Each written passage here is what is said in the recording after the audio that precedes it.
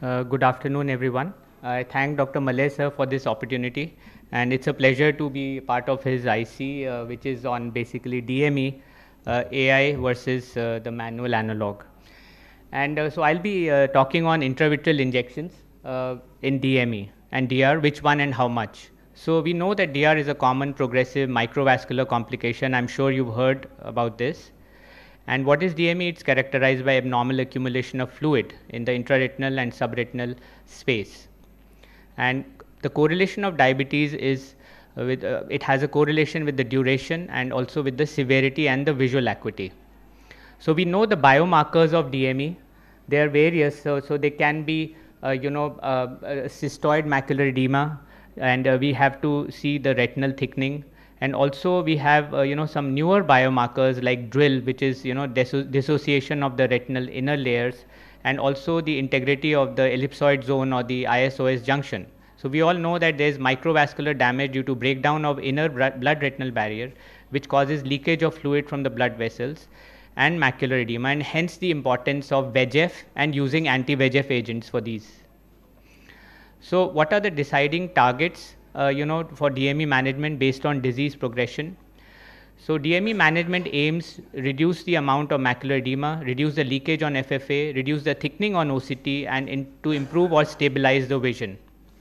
And this is just an algorithm which shows how the presence of edema decides the protocol for the management of DME.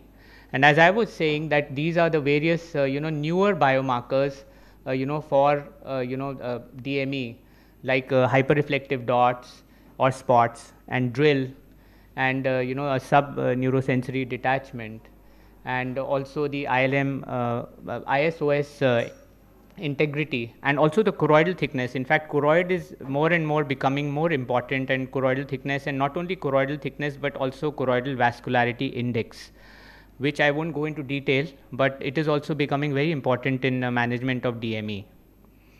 So this is how the evolution of DME has happened, and I'm sure the earlier speakers have gone through this, where we just heard ma'am talk about laser and how it is still in some conditions a gold standard for diabetic macular edema.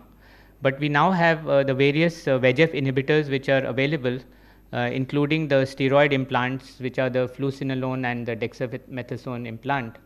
But as I will show you in my next few slides, how molecules like, I don't have any financial disclosure, but how molecules like aflibercept score over the other molecules. So this is the EURETINA guidelines for the management of DME, and which says that as a consequence of recent rigorous clinical trials, laser photocoagulation is no longer recommended for treatment of DME, and anti-VEGF has emerged as first-line therapy, and aflibercept is the drug of choice for DME in patients with baseline visual acuity below 69 letters. Another expert guidelines from Asia, which show that anti-VEGF therapy should be given as a first-line treatment for patients with center-involving DME with central visual loss, and choice of anti-VEGF depends on the baseline visual acuity, and early intensive anti-VEGF therapy is important for patients in Asia. So this is more region-specific, if you may call it that. And this is the evidence-based medicine pyramid. When making evidence-based decisions for patient care, it is essential to select the highest level of research design, which we know is basically a systematic review is the lowest, but the higher the randomized control trials are quite high up there. So in fact, systematic review is the highest, and the editorials and the case series and case reports are the lowest.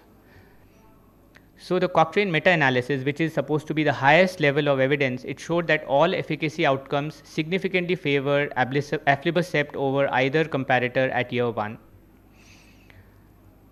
And it also showed that it conferred an advantage of best corrected visual acuity over ranibizumab and bevacizumab at year 1. The PAT survey, which is again a very respected survey in the American Society of Retina Specialists, it showed that aflibercept is considered the treatment of choice for new onset DME, according to a recent survey of participants. So in India, the treatment of naive DME with aflibercept is just coming in. Not many patients can afford aflibercept, but with the patient support program, I think things are changing. Protocol T from the drcr.net was a randomized head-to-head trial of anti-VEGF treatment for visual impairment due to DME, where it compared 2 milligrams of aflibercept versus bevacizumab versus ranibizumab. And so this was the study pattern which was there, but I will just quickly, because of in the interest of time, I will just show you what we found. That it was patient was therefore received approximately 6 monthly doses, and aflibercept was found to be better than bevacizumab or ranibizumab at the year 1. Initial vision gains with aflibercept were maintained to year 2 with the need for fewer injections than in year 1, and it was associated with rapid and robust anatomic changes that were superior to those observed with both comparators. And it was also maintained through year 2, which is the most important thing. So among eyes with persistent DME at week 24, continued anti-VEGF treatment decreased the probability of chronic persistent DME at year 2. So intensive anti-VEGF treatment in year 1 may facilitate a reduced injection burden thereafter. So the basic idea is to hit the DME hard initially, if you want that the number of injections should be less in the years to follow. So we have seen from various analysis, meta-analysis, and from in various forums that they have vouched for aflibercept's superiority for the treatment of DME. The new kid on the block, brolucizumab, is the smallest known active unit of antibody that allows for concentrated molar dosing. We know that it is a short chain fragment, and it is a very small molecule compared to the other anti-VEGF agents. So each 6 milligram injection delivers a 12-fold higher molar dose than aflibercept in the same volume, which has the potential to deliver durable efficacy with less frequent dosing. And it was the first single chain antibody fragment approved for use in ophthalmology. And these are the various studies. I won't go into the details of these studies, which were the Kestrel and Kite. And up to week 52, they have been studied. And the phase 3 is still ongoing. And they found that brolucizumab was a very useful molecule for treatment of DME.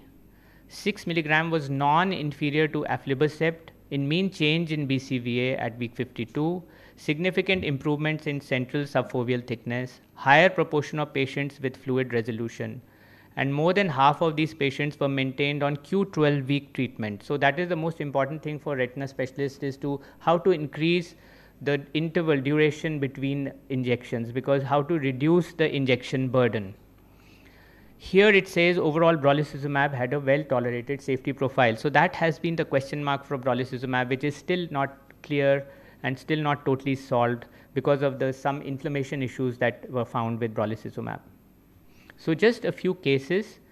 So high risk PDR in the right eye, moderate NPDR in the left eye.